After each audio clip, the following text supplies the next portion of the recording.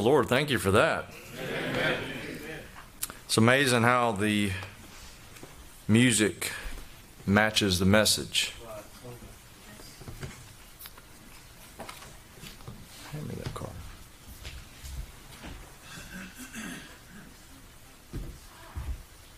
Before we get started, I need to read this card. Thanks to everyone for your thoughts and prayers over the last several months for my mom and our family. We're so blessed to be surrounded by Christians that believe in prayer. We love you all. Thanks for everything, Jim, Farrell, and Richard. You go through things in life and you have to realize that people are still suffering. People are still going through times of sorrow and difficulty. And it's so easy to get caught up in what's going through your life to forget that other people need to be ministered to. And so we need to continue to pray for these families. All right, let's open our Bibles, if you have your Bible this morning, to the book of Philippians, chapter number 4. Philippians chapter 4.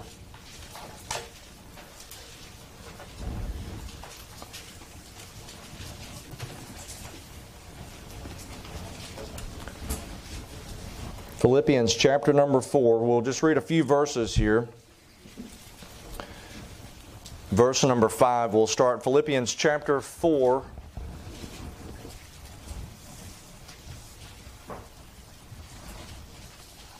And verse number 5. Let your moderation be known unto all men. The Lord is at hand. Be careful for nothing, but in everything by prayer and supplication with thanksgiving, let your requests be made known unto God. And the peace of God, which passeth all understanding, shall keep your hearts and minds through Christ Jesus. I want to preach on this passage here and some points from the chapter of Philippians, chapter number 4, along the lines of peace or panic. Peace or panic. We're living in a perilous time at this point, and I think that we need to come back to the Scriptures and kind of recalibrate and get some help from the Lord. So let's have a word of prayer and we'll get into the message. Father, we thank you for the time we can assemble this morning. We thank you for the songs that magnify Jesus Christ. And Lord, we look forward to that day when you do come back to get us and to take us home. And Lord, until then, this life is a vale of tears, and we have to deal with tragedy and sorrow, and we have to go through things. And we pray, God, as we approach some things in our own country and our own world at this point, that you may help us to stay focused on you. We pray, God, that you might help us to get strength and balance from the Bible, that you might encourage us from the Scriptures, that we can please Jesus Christ, our Savior, the best way that we can. And God, I pray that you may bless the message, you may remove me, and you may speak through me, through your word, to help each and every person that's here this morning. We ask it for Jesus' sake. Amen. Amen. You may be seated. Thank you for standing. I think it's fair to say this morning, as a nation, we are in some unstable and unsecure times. Obviously, there's a tendency for people to panic. There's a tendency for people to freak out. And I will say this, the tendency to panic oftentimes is because our way of life gets threatened. And as blessed Americans with a lot of prosperity and comfort, it's easy for us to get a little bit shaky when we realize, I might not be able to have my, bowl of ice cream tomorrow night. When hurricanes come through, sometimes we deal with that here in Florida, and we have to go out and get the generators all ready and get the coolers and the freezers all ready and get ready for all that kind of thing, and possibly having trees fall on your house and those kind of deals. Anytime you have a situation like that, it begins to take a pretty predictable, stable life, and it begins to shake it up. And the tendency, just human nature, is to get frazzled, is to get worried, is to get anxious, to get over-concerned. And that's kind of a fault of ours, but it's very, very easy to do. I'll say this, for those of you that are just, chilling and taking it easy and ain't really worried about things, let's be a little more compassionate toward those who are a little freaky. I say that because some people, maybe they don't have the stability in Christ like you do. Some of you are just waiting for the next thing to take us on to heaven. I mean, you're ready to go. And you're not really bothered by it. And I will say this, as a Christian, the worst thing that can happen to you could be the best thing. Because whatever happens in this life just ushers us in to life eternal, where we will be with Jesus Christ. So really, for the believer in Christ, everything is going to be okay. However, we do have tragedies and we have problems. We have our way of life threatened. I'm not saying this morning not to be informed. I'm not saying don't plan and prepare. I'm not saying don't be cautious. I gave you some comments in my announcements about being cautious. I think you should. However, your mindset should still be balanced and focused on the Lord Jesus Christ. Amen. And as a Christian, you should respond as a Christian should respond. And so I want us to hopefully get some help, some biblical help from this passage this morning. You'll notice that in verse number 6, he says, be careful for nothing. The word careful, you just take it and flip it around, full of care. To be so full of care. I have a bad habit about telling people when I say goodbye or see you later, I'll say, take care. Which is really against the Bible. You're not supposed to take care and be so full of care. I should say just, hey, don't worry about it. See you later, don't worry about it. But the idea is not to be consumed with care, to be consumed with worry, to be fretting, to be so anxious and over worried about things that you drive yourself into a frenzy about whatever may come. Here's the thing, the truth of the matter is, we don't know what tomorrow may bring, any of us. We don't know what the next few minutes may bring for any of us. I think when we have things like this come into our life, we realize how fragile life really is. And it scares us. All of us are a step between death. It's one step between death. All of us. And so I think sometimes when these things happen, it begins to frazzle us. So I want us to look at this passage here and get a few things out of it. The first thing I want us to back up to in verse number 4, and I'll give you about 4 or 5 things. They're all one word, easy to remember. The first thing to do in order to have peace instead of panic is, here it is, verse number 4, rejoice. People are like, preacher, you have lost your mind. Paul the Apostle said this over in 2 Corinthians 11. He said, I glory in infirmities. He said, for when I am weak, I am strong. And Paul made that statement having a thorn in the flesh, and he had these problems in his life that he could not get the victory over, and God would not remove them from him. But he said this, I've learned that God's grace is sufficient when I go through that. So then he kind of got this idea, well, when I go through a trouble, that means I'll get closer to the Lord. So he said, I take pleasure in infirmities. Now, that's a high level to be at. And I'm not condemning you if you're praying. By the way, you get sick, I'm going to pray for you to get well. If I get sick, I want you to pray for me to get better. The Bible says we should consider those that are in affliction as being in the body with them. But Paul was at such a level to where he knew, as bad as it got, he could still be close to Jesus Christ. Amen. So let's look at it this way. The Bible says, rejoice, verse number 4, in the Lord. Now that's the key. Rejoice in the Lord. So I'm going to rejoice as I watch the news broadcast. You're probably going to get frightened or scared, or they're going to drive you crazy. Be informed, but let's do it in moderation. Have you made a trip to the grocery store yet? Who still has hand sanitizer?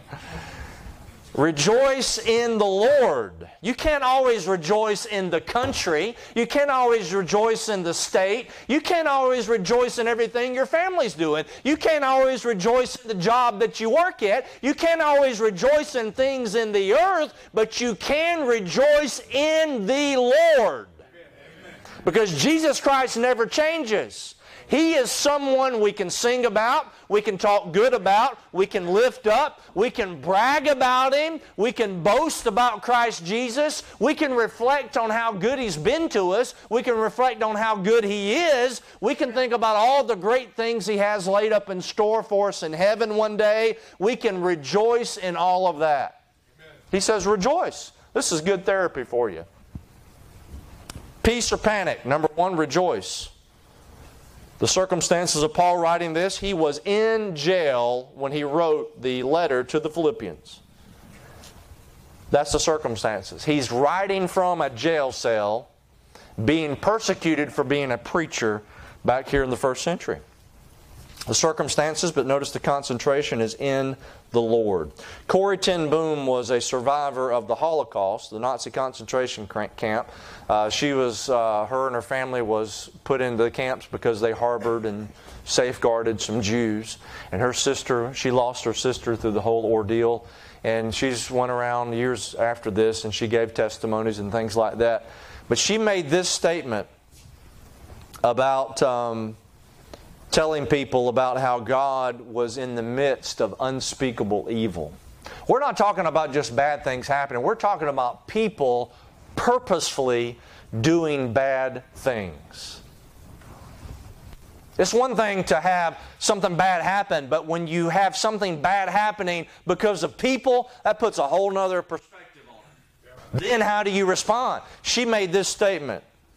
She said, with Jesus, the worst may come, but the best remains. Yeah. Jesus Christ is the fairest of the fairest. Jesus Christ is the best of the best. Jesus Christ is the best. He should be the greatest thing, I should say thing, not in any disrespect, He should be the greatest person in your life. You are to worship the Lord thy God with all thy heart, all thy soul, all thy mind, all thy strength. If everything else crumbles and caves and falls, Jesus Christ still remains. He's the best.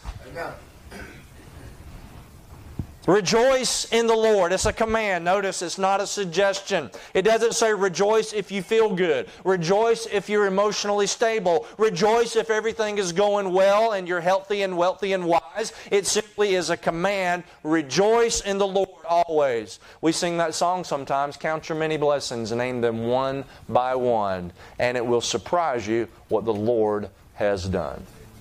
Count your blessings. Rejoice in the Lord. You say that's hard to do. Sometimes it's a sacrifice. You see, when we talk about worship, we move from doing things for Christ because it's convenient to doing things for Christ because it's sacrificial. And sometimes, as the Bible says, in everything give thanks, and also being thankful for all things. Sometimes it's hard to rejoice and be thankful. And therefore it becomes a sacrifice. And if you say, okay, Lord, I'm going to thank you for this. Lord, I'm going to rejoice. Just take the step and see what happens. Take a hymn book out, get some hymns, and just in your own privacy, just start singing those hymns about Christ. It will help you. It will help to bring peace instead of panic. Number 2, look down in verse number 6. Be careful for nothing, but in everything by prayer and supplication with thanksgiving let your requests be made known unto God. The peace of God, which passeth all understanding, shall keep your hearts and minds through Christ Jesus. Number 1, rejoice. Number 2, relax. Relax. Just take a chill pill. Oh, no, not literally. Some of you probably have some that will help you chill. Just relax. Relax. So, preacher, how can you say that? Look at the text. Be careful for nothing, but in everything by prayer. Notice he tells us how. You can relax by requesting. Now, you can't take one without the other. Here's what Christians do. They try to say, okay, I want to take the biblical advice, but they only take part of the biblical advice. The biblical advice is rejoice in the Lord, okay? I'm going to rejoice in the Lord, but then he says, be careful for nothing. Okay, how do you just not worry about everything? How can you relax? You have to read the rest of the verse. Be careful for nothing but by prayer. Be careful for nothing but pray about everything. We should be people of prayer. You get in the car, going on the road, how many times do we do this? I don't even think about it. Just jump in, switch it, turn it on, get in the car, get on the road. Unless I'm going on a big trip. But really, the crazy people in our county, we ought to be praying going from point A to point B. Amen? Lord, protect me as I get out here in Jefferson County. But we don't think about that, but we should be people of prayer. We should pray about everything. Pray as if everything depends on God. Act as if everything depends on you. That's good advice. The things that you can do, do them. Lord, pray, Lord, please help me to learn the Bible. Lord says, okay, start reading it. Oh, you mean I have to do something? Yeah, you prayed about it, now you've got to do something about it. But he says, be careful for nothing. Okay, relax. Preacher, how do I relax? Pray about it. Take it to the Lord in prayer. We're so busy, and here's what I want to say about some of this stuff, and I'm not a medical doctor. Don't come to me with your prescriptions. The only prescription I have is in a King James Bible, okay? I deal with spiritual matters. I'm not a doctor. But I will say this. Too many Christians run to the physical doctor before they go to Dr. Jesus. When you deal with emotional problems, a lot of times it is a spiritual problem. And as a Christian, you need to take the spiritual prescription first. There are Christians that won't even pray about things. And they will just be consumed about those things. And they will worry and they will fret. And they begin to talk about everybody. They talk to every time you get around them, they're just going on and on and on and on about their problem, about their thing. They can't keep their mouth shut. They talk to everybody except Jesus. Amen. The Bible says, relax, but request.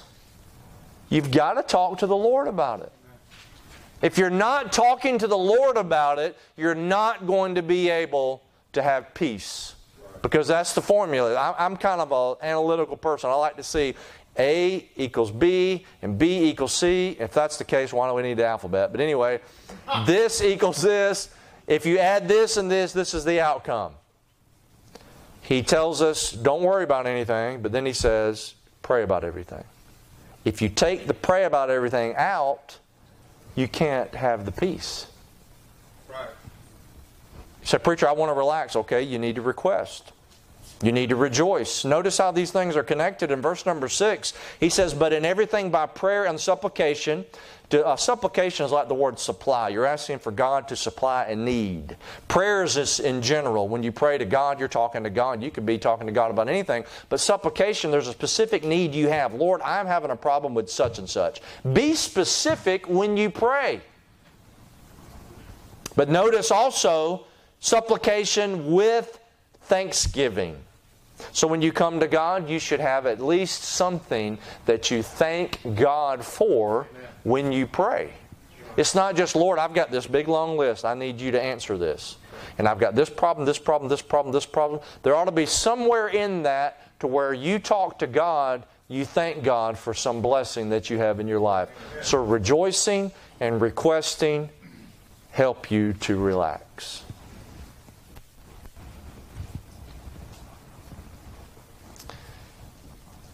Our English word worry is derived from an old German word, Vergen. It means to choke. That's a pretty apt description of worrying. Mental strangulation. It chokes you out. The Bible speaks about the Word of God growing up in the soil, and some of it comes up and the weeds come in, and the Bible says they choke out. Kind of like when you have a garden, you have to get out there and you have to weed. You have to get the weeds out so they don't take all the nutrients. Some of you are so consumed with things, your spiritual life is being strangled out because of worry. You say, what are you telling me? I'm telling you to relax. But I'm not telling you to relax without request. You must take it to the Lord. Amen. I can tell you what, if you go to the Lord with a problem and you spend time in prayer, you might not see the answer when you get off of your knees, but I'm telling you, you'll feel better. Yeah. Sometimes it does help to talk to someone. Amen? You just need to get it off your chest. And it does help to talk, to verbalize some things. When you pray, talk to the Lord. I want to encourage you, I know, don't do this driving down the road, bow your head, close your eyes, going down the road. If you pray driving down the road, keep your eyes on the road. Amen? But when you take time to talk to the Lord, pray out loud. Pray out loud. You don't have to, shout. You go to a restaurant to eat. Lord, we thank Thee for this food. These heathen around us will not pray, so I'm praying. No, I'm not telling you to do that. But when you talk out loud in your prayer, you can just whisper, okay, Lord, I've got this need. Lord, I need You to help me with it. Talk out loud because it will help you to stay focused. The devil will get in your mind. So pray. Preacher, how can you tell me relax? I'm telling you to relax by requesting. There are some jigsaw Christians. Every time they're faced with a problem, they go to pieces. That's what they call them, jigsaw Christians. Amen? That worry is like a thin stream of fear. That worry trickles through the mind. You ever see what a stream can do? Sometimes you see dried up stream beds. You ever fly out west and you're flying over and you're looking down and you're seeing these just dried up stream beds all over the place? Boy, when the rains begin to come, those stream beds, they start out as a little trickle and they get more and more and then they get deeper and deeper and they get wider and wider. And next thing you know, it's a river that you step in it, you're going down it. And that's how worry starts off. It starts off this little bitty thing. I was mentioning it in Sunday school. It talks about the people over there in Acts 14. They stirred up the people. They got them all wound up. They just kept talking about it and talking about it and talking about it and bringing in this opinion, that opinion. They stirred it up. You can be stirred up with worry and it can consume you. So you need to counterbalance that with the Scriptures. You need to be stirred up by the Spirit of God. Number one, let's pray about it. So how can I quit worrying about it? You got to pray about it. Take it to the Lord in prayer. Joseph Scriven, the hymn writer, said, "Oh, what peace we often forfeit. Oh, what needless pain we bear, all because we do not carry everything to God in prayer." As believers, we have peace with God, but we need the peace of God. Amen. When you trusted Christ as your personal Savior, He gave you peace with God. My sins have been forgiven. God is not my enemy anymore. I'm not going to hell. I'm going to heaven. I have peace with God. But when you go through trials, when you go through tragedies, when you go through emergency situations, you need the peace of God. A calm in the middle of the storm. Like those submarines, how they go and they get down on the bottom, the calm of the sea. They go down to the bottom and this storm can be raging up top, but they're down there on the bottom of the sea, can't even tell anything's going on. Everything's just peace. God can give you that peace. How do we get there? We move from being consumed to being carefree. From being consumed to carefree. And it starts in the heart. You've got to be serious about taking everything to God in prayer. Rejoice, relax. If you don't, you're going to be consumed with panic. This, kind of like our city, they plant trees and things like this particular city. They had these trees kind of going down the center of the walkway. They had them planted ever so many feet and so forth, and they've been growing for years. And they noticed that there were 2 or 3 trees that were just dying out, and they completely died. And all the other trees are fine. It's like 2 or 3 right there together. And people are trying to figure out what in the world killed these trees. Come to find out, there was a gas line going underneath the city that had a leak, and it began to poison the root system. And so what happens with worry in your heart and in your mind, you get poisoned on the inside. And that thing begins to affect how you think and how you act and how you react. A lot of times as Christians, we're just reactionary. We wait until everything's happened to try to react to it. Instead, you ever notice Jesus Christ was very busy? We talk about being busy nowadays, and everybody is busy. Jesus Christ, for 3.5 years, didn't even have a place to sleep. He traveled from city to city to city to city, preaching and ministering. But He was always calm as a cucumber. He had peace because He was doing what He was supposed to be doing. He was in fellowship with God. And if you're in fellowship with God, even if the whole world blows to pieces, everything's okay. I've read the end of the book. Amen. God shall wipe away all tears from their eyes. There'll be no more sorrow, no more death, neither shall there be any more pain. It's all going to be okay. Relax. Notice in verse number 8. Rejoice, relax, and here's 3 in 1. Verse number 8. Finally, brethren, whatsoever things are true, whatsoever things are honest, whatsoever things are just, whatsoever things are pure, whatsoever things are lovely, whatsoever things are of good report. If there be any virtue and if there be any praise, think on these things. Here's 3 in 1. Reflect, replace, redirect. Reflect. Notice in verse number 7, he says, the peace of God which passeth all understanding shall keep your what? Your hearts and minds. That has to do with your intellect, and it has to do with your emotions and your will. Your minds, he says. So in the next verse, he tells you what to think. Say, is that possible? Yeah, that's very possible. Verse number 8, finally, brethren, he tells you.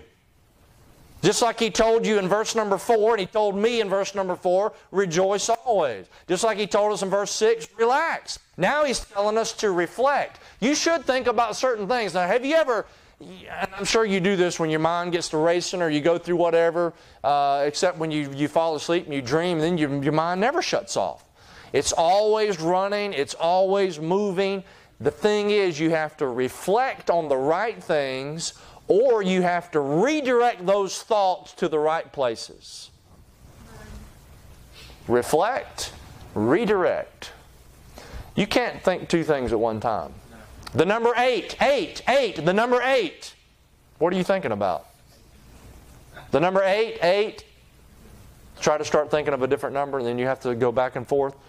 Your mind is set in such a fashion, so the Scriptures tell us about the peace of God. It keeps our hearts, but it also keeps our minds, because the battlefield is between the ears. He says over in 2 Corinthians, we need to cast down imaginations and every high thing that exalteth itself against the knowledge of God, and bring into captivity every thought to the obedience of Christ.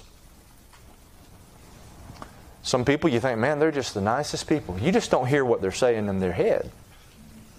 They smile at you with their mouth, but they're cursing you with their heart. Now, I don't want them to say always what they think. Well, if you think it, you might as well say it. No, that's not good advice. Just because you thought it, don't say. You say, well, I don't curse, and I don't give people the Hawaiian good luck sign, the middle finger thing. Yeah, but you're saying certain things about that driver in front of you. You're thinking certain things about that, unintelligent driver in front of you.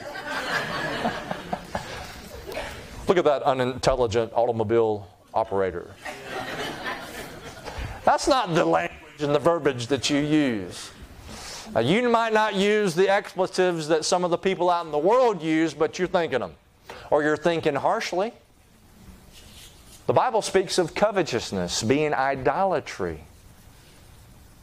Covetousness, wanting something that's not yours.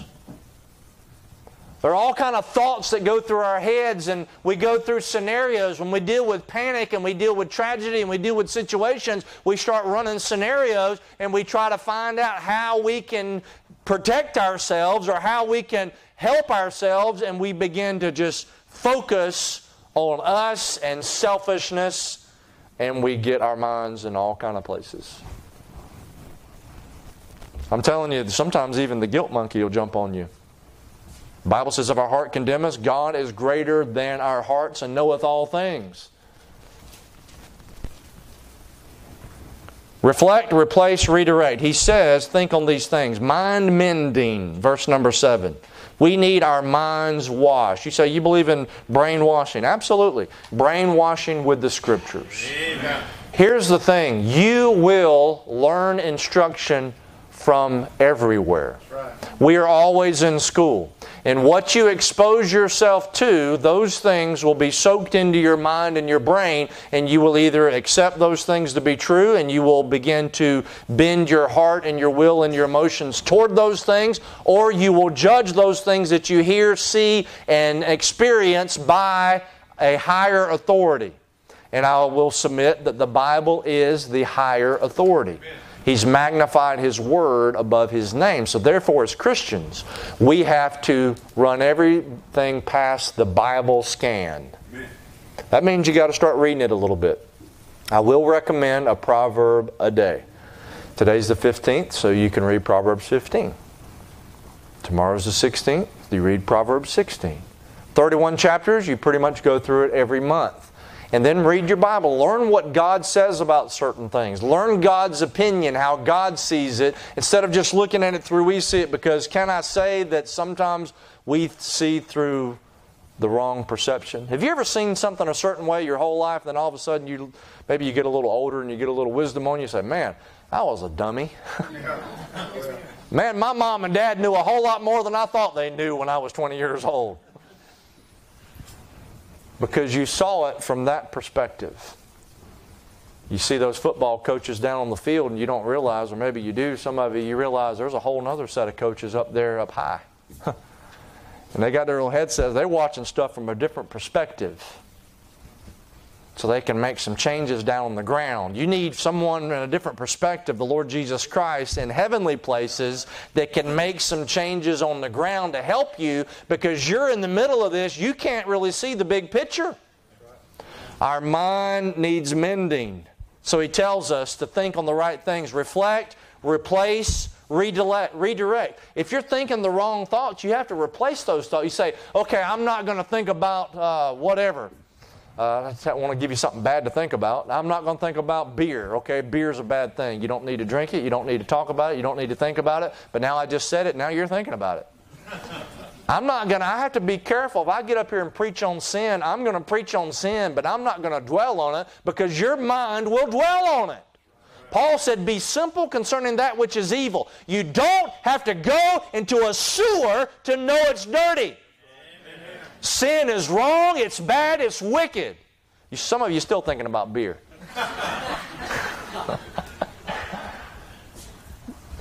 You see, you've got to replace. You've got to replace. You need to read the Scriptures. You need to learn some hymns. You need to listen to spiritual songs instead of just depressing songs. Fill your mind with the right kind of things, because your behavior follows what you believe. And you believe the things that you feed your mind. Reflect, replace, redirect. The results? Peace. Peace.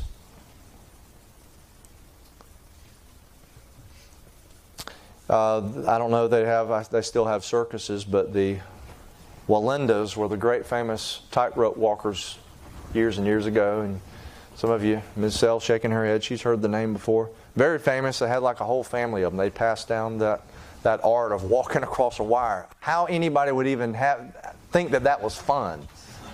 I mean, I'd get nervous on the end of this thing.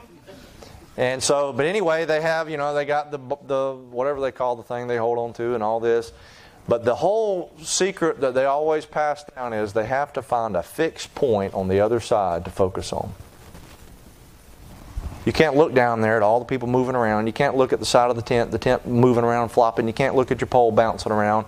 You've got to find a fixed point to walk on. You're driving down the road, you find that fixed point. You're not looking 2 feet in front of the vehicle. You're looking way out. You're driving a boat. You're looking way out. You have to find that fixed point.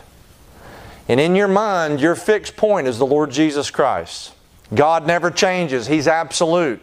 He is a good God. He's always good. He always has been. He's righteous. He's holy. And God is that fixed point. And the Scriptures are fixed. Heaven and earth will pass away, but my word shall not pass away. That's a fixed point. It's like mathematics. I was mentioning this morning, some of the stuff we have, quote unquote, discovered and invented, we have just found out that they're there. They've always been there. God created them.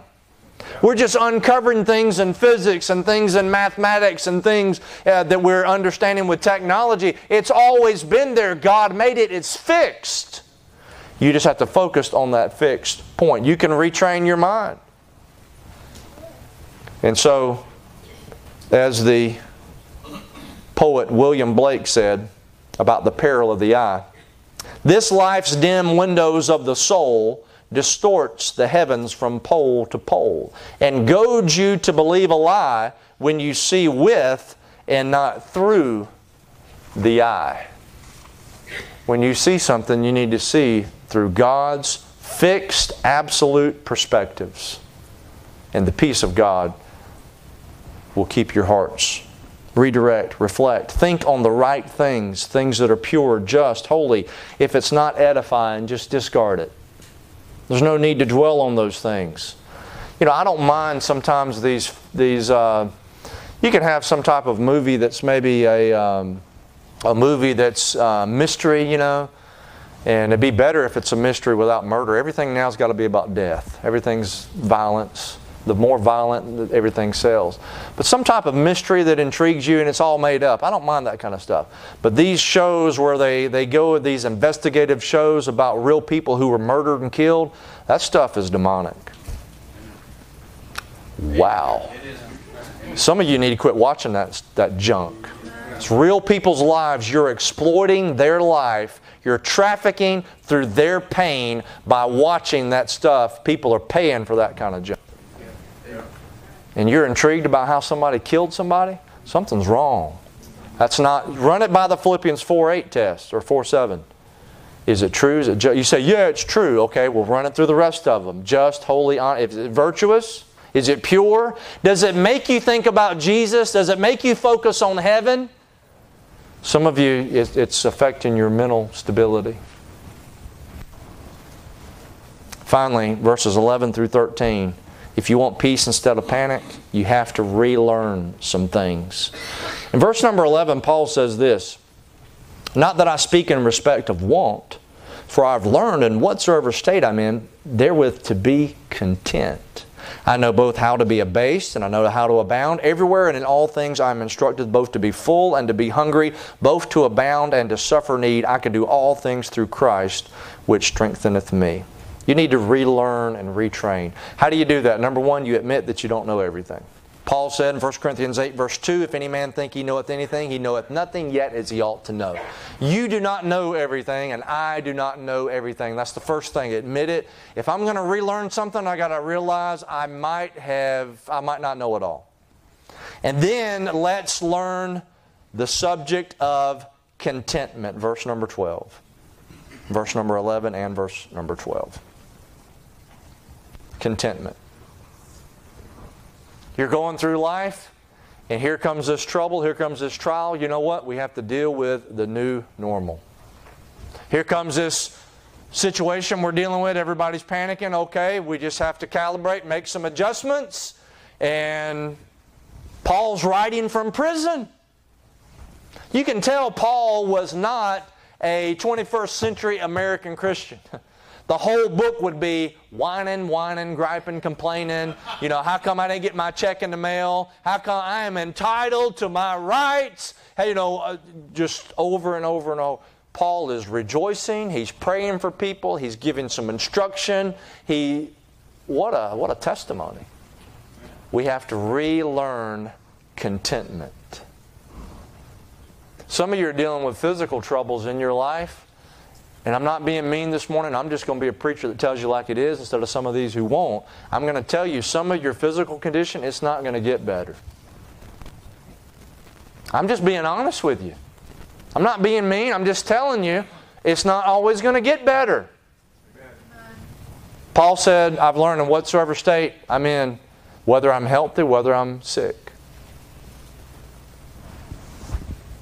I can do all things through Christ, which strengtheneth me. You might be sick, but you can still be rejoicing in Christ. You don't have to be filled with panic. You might have your finances kicked out from under you. Our country could crumble. We saw some things economically in the past few weeks that are very historic. The next few days, our whole life could change. It has changed really already, but the next few days, just like that. Peace or panic? You going to be content? Well, preacher, I really wanted it to turn out this way. I did too.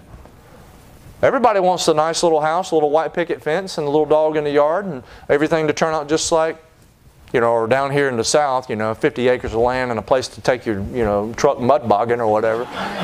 Or a good place to hunt and fish, whatever your dream is, City folks, a nice condominium apartment, with plenty of restaurants around so you don't have to go to the grocery store and cook. But we all have our ideas of contentment. But the reality is life oftentimes does not work out the way we think it will. But there's something far greater than our own personal gain. It's His glory.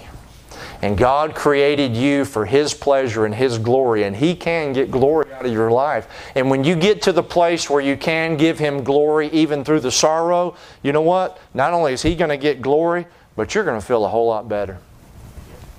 Because that's what He made you for. And when you have peace instead of panic, and you're trusting in the Word of God no matter what happens, you're going to be a whole lot better testimony than a lot of these other chickens running around with their heads cut off. Because people without Jesus Christ, this is all they have. And when everything you see falls out from under you, they are literally going to lose their minds. And we have someone, Jesus Christ, that they need. This man, one time, he put up this sign on a parcel of a field that he was originally selling, but then he put it up and says, look, I will give this field to one who is really contented. One applicant came to him and said, sir, I believe I'm the man for that field. I'd really like to have that field. And he goes, well, let me ask you, are you truly content? He goes, yes, I am. He goes, why do you want my field then? Are you content? We should want the blesser, not the blessing. We should want the giver, not just the gift. We should seek for God, not just for what God grants us. I'll close with this story that I heard about, and then with a verse from 2 Timothy 1. There was a family there was a widow lady that she had 2 little kids, and she got sick and died. And so these 2 little orphan kids, they didn't have anywhere to go. So some people in their church, they basically adopted them, and they were in the transition stage of them becoming their children. They were adopting them. Everything is real raw, real fresh. Had not too long happened.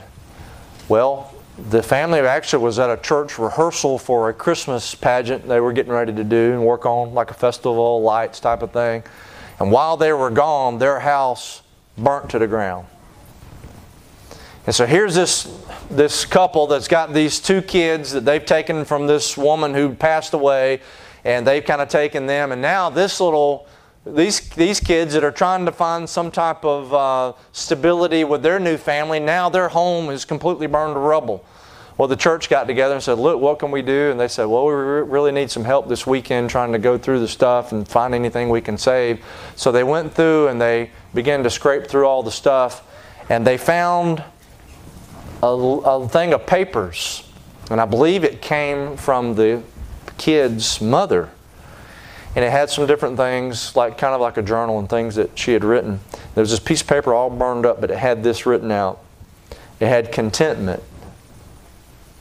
Realizing that God has already provided everything we need for our present happiness. There they are with their house burnt down. Contentment. God has provided everything you need.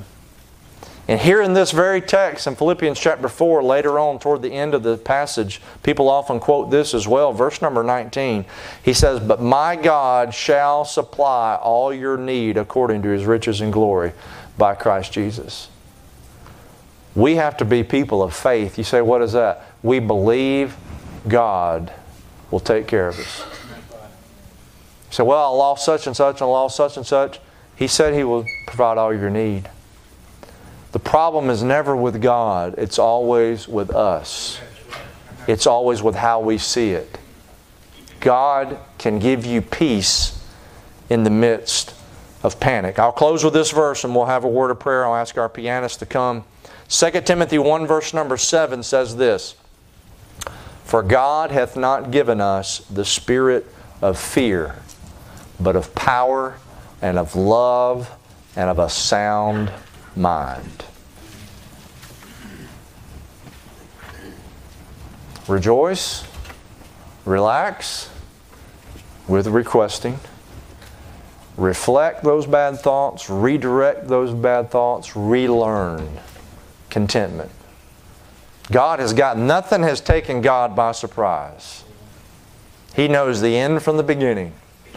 And we as believers in Christ are plugged in to the right power source. If you're saved, He's inside of you. The thing we need to do is to spend time with Him so He can give us that peace that passes all understanding. Let's bow our heads for a word of prayer. She begins to play just a brief invitation hymn this morning. Maybe you're afraid. Maybe you're going through a time personally in your life. Why don't you just make it a point this morning to start spending some time in prayer. Maybe just a short prayer. Something similar to this. Lord, I've been wrong. I've been thinking wrong. I've been consumed. And I might have even been angry. Whatever it may be, why don't you just confess that to the Lord and talk to the Lord about it? Simple prayer. God, please help me. God, I want your peace. I want your calm instead of fear.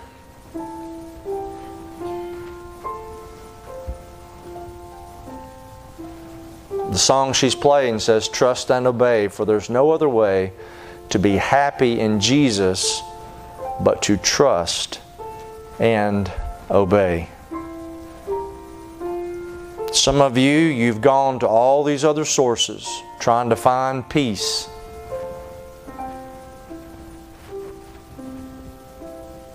All these other places. You're talking to all these other people instead of Jesus.